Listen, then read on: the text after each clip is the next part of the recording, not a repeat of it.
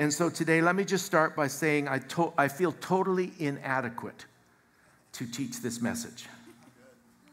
Okay, so if you're expecting me to answer every question, you might as well go right now, because it won't happen. But I've learned this over the years. Sometimes it's not that you have all the answers. It's that you're not afraid to ask the questions. Wow. Okay? And the world that we have in today, you may have heard this line before. A really good friend of mine, Carl Lentz, has said it a number of times, where he's been put on the spot by different television hosts that bring him on, and their whole goal would be to create some kind of conflict, and he would never take the bait. Instead, he would say, it requires a conversation. Right, it's good. Okay? And so there are so many things in our life right now, and sometimes I feel like apologizing to this younger generation for the kind of world that we're leaving you. But no, I'm not going to do that. Why? Because it's an amazing opportunity in front of you. Yeah. Amazing opportunity. And you are more than enough. You are. You're more than enough. Okay? What you need is wisdom. And usually that comes in packages with little gray hair. So you need us and we need you. But together, I read the back of the book, by the way. We win. Yeah. Yep. Amen. And so it's a great opportunity in front of us to deal with a really, really mixed up, in many ways, crazy world. Helen and I have been teaching relationship, marriage, family for years.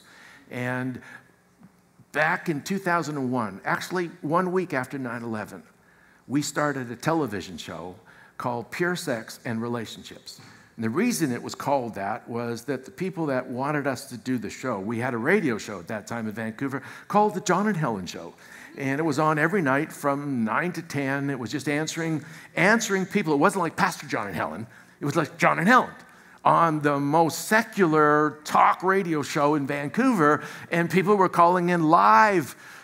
You know what live is? It's live. There's no editing.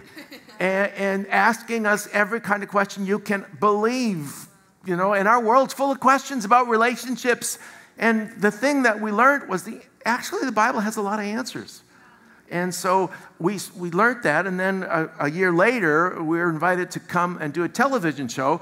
And at that time, there was a person on television called the Sunday Night Sex Show or something like that. And it was not positive, and it wasn't biblical in any way.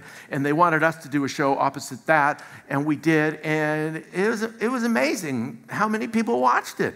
I mean, in the TV guide, they couldn't get the whole thing in, so it just said pure sex. And you can imagine why they tuned in. But why they tuned back in the next week is the challenging thing, because it was Oma and Opa, Grandma and Grandpa, answering questions. But I learned so much in that season. And the questions, it was on a secular show. Can you imagine the questions that we got? There wasn't a week where I wasn't challenged out of my mind. How do you answer this question? And over the years now, shows evolve different ways, but now we do a show called Sex, Love, and Relationships. There we go again. How come you get coined as that, where'd you get this gig? Well, we've been married for 45 years, and we figured a few things out. But anyway, how do you answer some of these questions? Well, this is what I've learned over the years. And so I just, ahead of time, I'll just say my purpose is not to offend anybody. I don't want to offend anyone in the room. I do not know your background. I don't know your experiences. I don't know where you've come from. For every single person, I have to say, I just admit I'm ignorant. But I don't want to be stupid. Stupid is I don't want to know, I don't care to know, or I think I know. Okay? And I think that's a good attitude to have for everybody. I first learned this from a great pastor friend. He was Afro-American. And this white guy comes up and says, I don't have a problem with race because I don't see color. He says, are you blind? Yeah. We are different color. See, that doesn't work just playing ignorant. Right. What works is recognize you don't know, but you want to know. And that works for every single human being on the planet. So how do you navigate these social challenging issues? At first, I was going to call this message divide and conquer. Why? Because that is the devil's tactic. Divide and conquer. If you can understand that tactic, you can win the battle.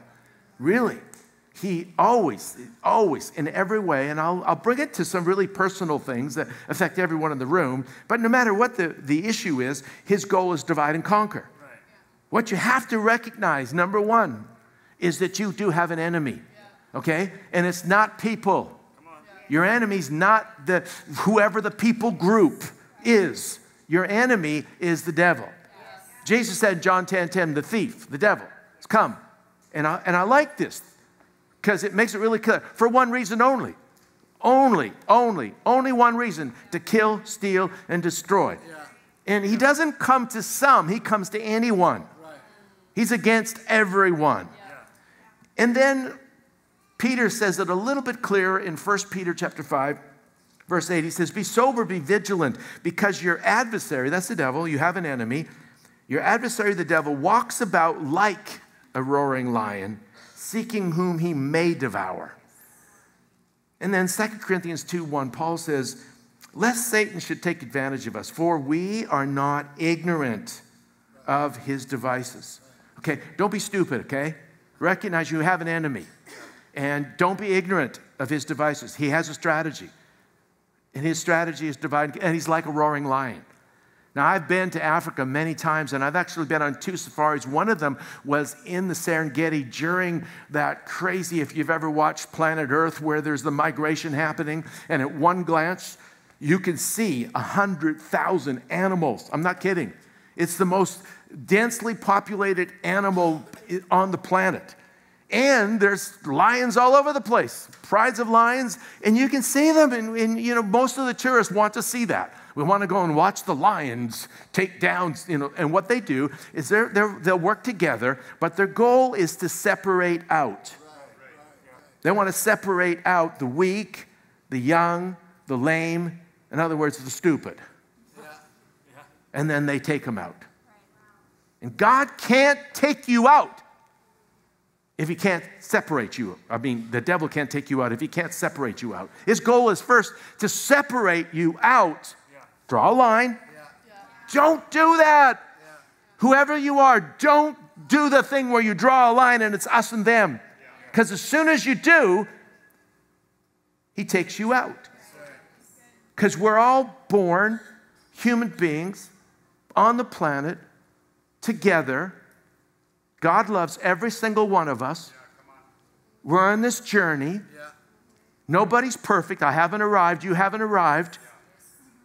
But as soon as we draw a line, if he can separate you out, he can take you out. It's a picture of our everyday spiritual life. The lion is the devil, and his hope is to separate us out. So why is his strategy divide and conquer? Because you have to understand you've got power together. There's power in unity. That's the place of power. It's the place of unity. Psalms 133, I love it. Isn't it great? Isn't it great when brethren dwell together in unity? And verse 3 says that's where God commands his blessing. When God commands his blessing, I don't care what the devil says. The blessing of God is coming. Where is that place? The place of unity. If you think about the church, we were birthed in the place of unity. Acts 2, verse 1 says, when the day of Pentecost had fully come, they were all with one accord. And suddenly, I love suddenlies, don't you? Do you know when you expect suddenlies? All the time. You should always be expecting suddenlies. Suddenlies is surprise. And, you know, every year we start with a word. We believe God's given us a word. And my word this year was surprise. I believe God wants to surprise you with his gift of joy. The word grace, I love the word grace. In the Greek, it's the word charis, C-H-A-R-I-S. C-H-A-R is the word joy. I-S is added on for surprise. Add 2 more letters, M-A, and you got gift. So my favorite definition of grace is God's surprise gift of joy. He just really wants to touch your life, touch your heart, change whatever happens. The place of power, place of unity. Matthew 18:19. Again, Jesus said, if any 2 of you agrees on earth is touching anything, it'll be done by my Father in heaven, that place of agreement. Okay? So recognize we have an enemy, and recognize that he is against every human being. Not just some, every. Why? Well, go right back to the beginning. Genesis 1. Genesis 1, verse 26. Then God said, let. Do you know what the next word is? Then God said, let. It's not up there, but you know what the word is. Us. Everybody say us. Then God said, let us create man in our image, according to our likeness, and let them have dominion. Oh, there's so much in that one verse. Let us. So God, I thought was only one God. Yeah, there is only one God, but 3 persons. Father, Son, Holy Spirit. 3 unique, amazing, not one better than the other. Each one amazing, but one. That's the picture of relationship. He said, let us create man in our image. Relationship is the image of God. The devil hates your relationships. And the way he divides your relationships is with a line. If he can get us to draw a line, us and them, I refuse to draw a line. I refuse to create an us and them. Because as soon as you do, he wins. Why? Because he's against you, but he's against every human being. We all have an enemy, okay? And if you draw a line, so you're against somebody, anybody, you're on his team. Yeah. Wow. You just got on his team. Yeah. Because he's against everybody. And what do when you draw a line? You want people to join your side. Come help me, come on my side. What you've just done is you're fighting his war, which is divide and conquer. You're on his team and you're being used by the enemy. Refuse to draw a line. So over the years, I don't have all the answers. I'm telling you, it's a crazy, challenging world. I really don't. I really, really don't have all the answers. But what I've tried to understand is keep the main thing the main thing. Right. The main thing is God is love. God loves you. God loves me. And Jesus is Lord.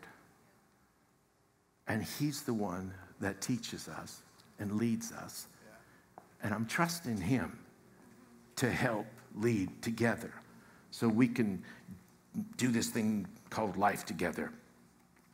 So, first thing you have to do is decide you'll never draw a line, which means you'll never label somebody. As soon as you label somebody, you draw a line. Yeah, that's true. You'll never divide. You'll never judge. You know, if you could do one thing that would help for the rest of your life in every relationship, it would be get rid of this. Right. Don't cut your fingers off. Just get rid of this. Yeah. Right. This is called the pointed finger. Yeah. This is what I accuse you of. Because as soon as you have a pointed finger, you've drawn a line. Instead, always use this way. Yeah. You know, for instance, our society today, our generation today is really into being authentic, which is a great thing, really. And it's about I need to be authentic to me. What does that mean? Well, whatever I think I am, whatever I feel I am, And I think being authentic is really important. What I don't think and what I don't agree with, but again, it's the way I think. I'm not telling you what to think. I'm telling you what I think. I think it doesn't start with you. See, I read the Bible, the first verse in the Bible says, in the beginning, me. No. In the beginning, I. No. In the beginning, God. But I say that to say this, not really to teach you that lesson, but to teach you this lesson. I know so many Christians that use that verse. It's not about you. It's in the beginning, God. What, you just use this thing again. Don't do that. Turn it this way. This is what I deal with. This is what I believe. Because I got a lot of dumb feelings. I do. But you know what? I don't listen to my feelings to figure out who I am. I am not a victim of my feelings. I refuse to be a victim. Yeah, I confess I deal with some feelings. Anybody else in the room? All the rest of you liars? We all do. We all do. Just use it this way. Oh, so important. So, understanding that Christianity is not a formula. It's not a do's and don'ts. It's not a list of this is what we do, this is not what we... No, Christianity is not a human doing. It's a human being. Now, in the Old Testament, there was a list. It's called the law, right? And people say, well, the law's the problem. No, the law was not the problem. No, the law was given because of you and I were the problem. The law was to be a mirror. Really, that's the Old Testament law, to be a mirror that you could see, I can't do it. I'm not good enough. I need a Savior. Now, if you're looking in a mirror and you don't like what you see, it's not the mirror's problem. Don't smash the mirror.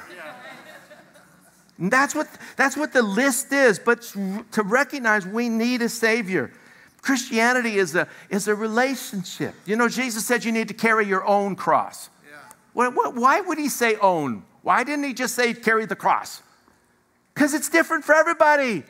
I don't know your cross. You don't know my cross, but we all got a cross. And you can't compare crosses.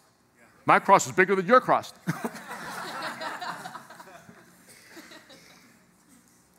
In other words, nobody's got a harder life than the next one. Everybody's got a tough life. Why? Because we all got the same enemy. He's come to steal, kill, and destroy everybody. Everybody. We need to work together because that's where the place of unity is, the place of power. You know, in a simple everyday relationship, and I'll come back to this, but really between you and whoever else, whether it's in marriage and family and friendship, whatever, what the line that tries to get between us is called an offense. And if you let yourself get offended, what do you mean let yourself? Somebody offended me. No, it's a choice. I'm sorry. I know you don't like to hear that, and I don't like to hear it either because I'm 66 and I'm still stupid. Because I bit the bait not long ago and I got offended. But when you get offended, offense means there's a perpetrator.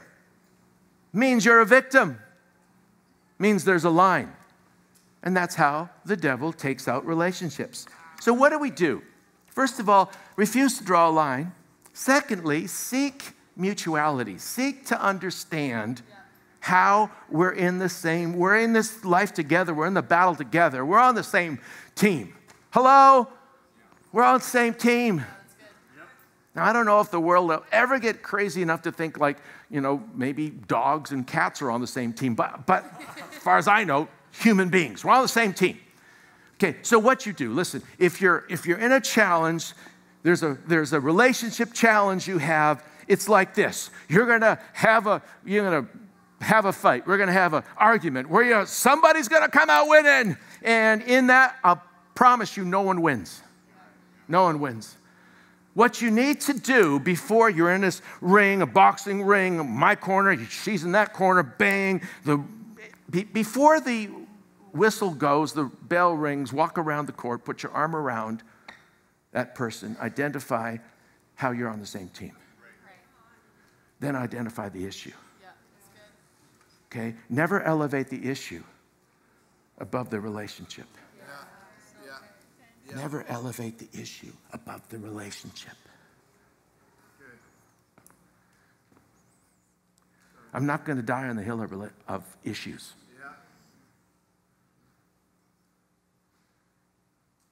Jesus is Lord. It's a relationship. And he's for everybody. Okay, so walk around the court, figure out how you're on the same team. You don't have to agree on everything to walk in love. I don't agree with everything Helen says. And I love her. We've been married for 45 years. Somehow it's working. You don't have to agree on everything. We just have to get rid of this, which is telling everybody else how to think, and let people know you can think this way. And when we actually do that, we can become part of the answer, not part of the problem. Learn to turn conflict not into combat, but into conquer. What? The issue, the enemy. I figured the best way to be heard over the years is to listen. And that's where what Carl says, it deserves a conversation, where this comes in. A conversation is listening to understand. I know I'm ignorant, but I don't want to be stupid. Help me understand. Wow. I wish someone would have told me that 30, 40 years ago. I mean, you'd have to slap me a number of times to get my attention. But please, tell me that. And when you listen to understand, you will actually take the walls down. And the best way to receive is to give. If you give your ears to listen, you'll get ears back to listen. And that's called conversation. That's where we can put our heads together and we can come up with, how do we deal with this issue? And just to be really transparent with you, I have someone in my world that I love dearly, absolutely adore, and she wants to be a he.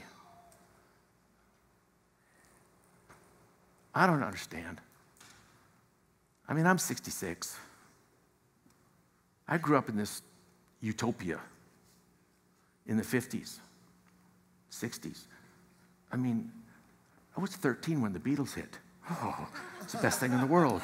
She loves you, yeah. I was nuts. When I was a kid, a dirty word was divorce. Really. It was crazy. And listen to me, this is no judgmental thing. This is just telling you where I'm at. I never even heard the word homosexual till I was 16. Really? Such a different world. So now I'm a grandfather, and I've got, lots of kids around me, and there's this one, amazing person, and so what do? I'll tell you what I did. I said, honey, I love you. Nothing you could ever do could change that. I don't understand. Doesn't make sense to me. I don't deny your feelings. I don't deny your experiences. Just understand. I don't understand. Help me. Do you know what that begins? A conversation. That begins a conversation. And in that conversation, we can journey together. And that's the most important thing. Let us help each other. To me, the truth about every relationship is that we actually want to get to know them. You've probably heard me teach before about dating. Dating my daughters. Biggest revelation in relationship. My oldest daughter, who's now our lead pastor, she was 8 years old. I took her on a date, and it was just a great idea. Never heard of it before, but on the date, we get to the place where we're finished eating. Now what? How do you talk to an 8-year-old? I don't know. I stumbled along, asked her a few questions, and I made this amazing discovery. Everyone's got their own world. And it's just as important as yours. And they want you in. But you don't get in unless you want to understand. You don't get in because you're going to tell them what to do. You're not going to get in because you're going to correct them. Wow. You're going to get in because I want to understand. And that's basically what every conversation is about. A true relationship is all about, I want to understand. When you get to that place, you need to leave with the takeaway, and that is how I can help you. Okay? It's not just about, having a relationship. It's about let's help each other take this journey together. Yeah. And again, like I said, this is the worst thing. Turn this thing around. And the way I've learned to do over the years is start by, instead of telling them how great you are and everything you've done right, tell them all the dumb things. Yeah. Give them something that lets you actually recognize how human you are. Yeah. Relate with your humanity. Anybody human in this room? Because when you relate with your humanity, what you immediately do is you lift up Jesus. You lift up his grace and his goodness and his love, and it's only because of him. And that's what we want to do, because he's the only one that's going to change this thing. The Bible says, unless the Lord builds the house, they that labor in vain. You're totally inadequate. I am too. But with him, wow, what an opportunity. We have a world that is hurting. Our world's hurting. And for real reasons. And so if we sit and we listen and we actually want to understand so that we can help, we hopefully can give them something. And the something that I would do is one step. Really try to stay away from trying to tell someone how to do their whole life. Yeah. Break it down to one step. Yeah. Why? There's a miracle in a step. There's a miracle in a step. Yeah, so good. And usually it's something like, and I've done this so many times on our TV show, it's something like, well, I totally understand where you're coming from. I can see that. I've done that. I've been there. This is what I did. Yeah. But I made one choice that changed everything. Why don't you try this? See, that's what testimony is. Testimony is getting on people's level, showing them the answer, and then telling them the next step. And if you can, the next step, both of you, it's not like you got it all figured out, but the next step brings hope. And basically, that's what's needed in our world. We're in a hopeless, in so many ways, broken world, and hurting people hurt people. So let me bring it to a very personal application, which is for every one of us, this would apply. It doesn't have to be something out there with our crazy world we live in, which is so different. Could be just your relationship with your friend. And that is the opportunity to get offended. Because opportunities will come. I used to know a friend that said, if you've never been offended, just come up to me after service. I'll personally offend you. I still don't know why that would make any sense, but everybody laughed. But the thing is, everyone's got opportunity to be offended. And not too long ago, I'm 66. You'd think I figured this out yet. But teachings, I know you don't draw a line. I know that. But you know what an offense is? In the Bible, the word offense is actually the word scandalon, which is the word for a trap. It's like there's a trap been set, but a trap's not a trap without bait. And so there is bait. Oh, the bait is so, you just want to take a bite. It's so good. It's like somebody done somebody wrong song, you know what they did to me. And not too long ago, I just, poured my life out, gave my heart, I was involved with this, and I found myself pushed to the back. And I got offended. I really did. I got offended. And while I was offended, my wife kept saying to me, "You're offended." I'm not offended. Yes, you are. You're offended. I'm not offended. And then she'd say things like, "Oh, I hate this." She'd say things like, "You're bigger than that." Say, "John, why don't you take the high road?" Oh, shut up.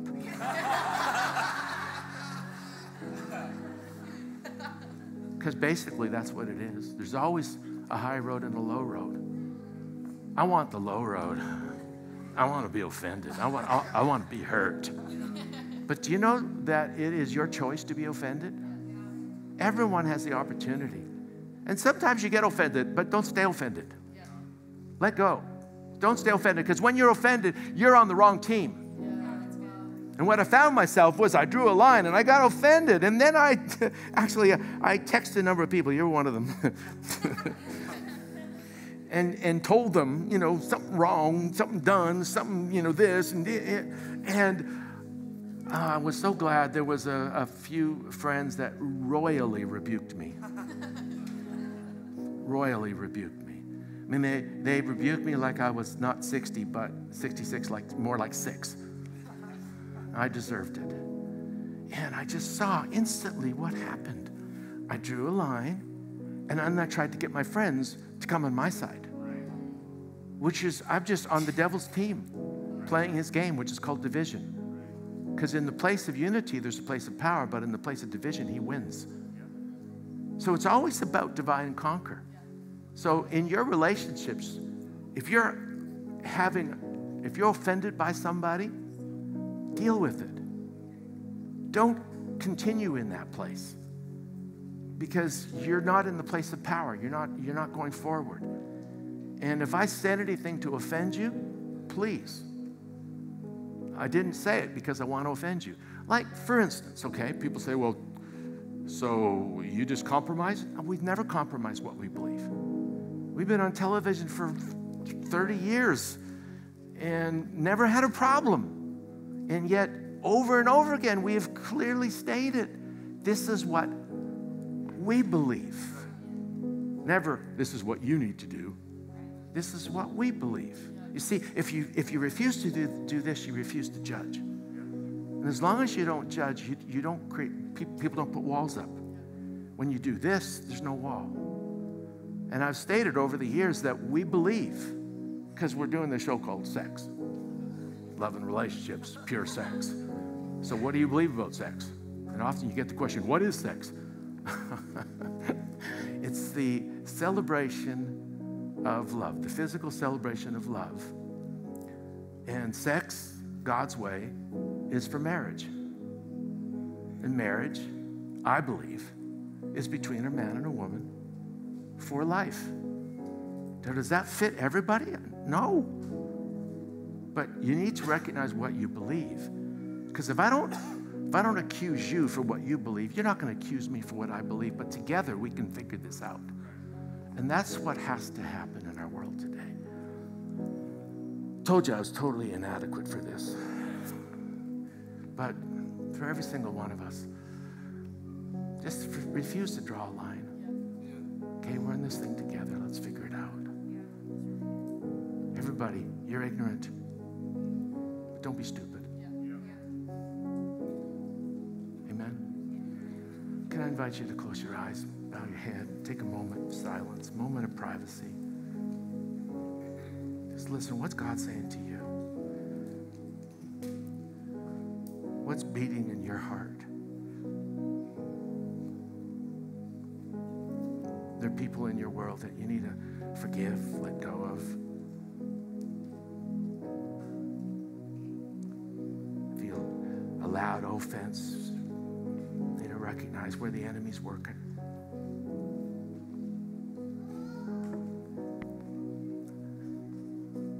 The beginning of all healthy relationship is God. Christianity is not a formula, but it is a relationship. And it's the beginning. How can you give what you don't have? But we receive his love so we can love with his love. And God has the answers. And he's not keeping them from us. He's keeping them for us. So if you're here today and your relationship with God is not what it could be, not what it should be, don't leave like that. It's a choice. I would love to pray a simple prayer with you, for you. I'm not going to embarrass you. I'll pray for you right where you sit. But you and only you can make the choice. If you've never asked Jesus, come into my heart and be my Lord. I need you. I give you my life. I want to live the rest of my life for eternity with you. Then today's your day. If you've done that and maybe you recognize that you just get caught up with everything and he's not Lord of all in your life. Jesus is somewhere in the background and you need to get back to the place where he is Lord of all. Could I pray for you? Don't leave like that. Change it right now. So all over the room, with your heads bowed, no one looking around, you say, that's me. Include me in that prayer. I don't want to leave the way I came. I want my relationship with God right today. If that's you, wherever you're sitting, slip your hand up. Could I pray for you? Could I include you in this prayer today? All over the room, thank you. Thank you. Thank you. Thank you. Who else? Who else? This is a choice for you. It's between you and God. I'm asking you to make the choice, that's all. Because sometimes we think it's just going to, thank you, just do it in our heads and our hearts, and God knows good enough. Actually, if it's a choice, just thank you. You just can lift your hand and let you know and God know. Is there anyone else? Thank you. Yeah, thank you. Thank you. All over the room, hands are up. Anyone else? Okay. Put your hands down. I'm going to invite everybody to pray the simple prayer. Let me give you the words. Let's talk to God together. As you say this, just mean it with your heart. Everyone say, Lord Jesus, thank you for loving me just the way I am. I ask you to come into my heart and be my Lord. I give you my life. Help me do this right. Thank you, Jesus. Give the Lord a hand clap, church. Thanks for watching. If you enjoyed this content, make sure to hit that subscribe button so you don't miss any future videos. If you'd like more information about Celebration Church, head over to our website at celebrationedmonton.com. Thanks again for watching, and don't forget to subscribe.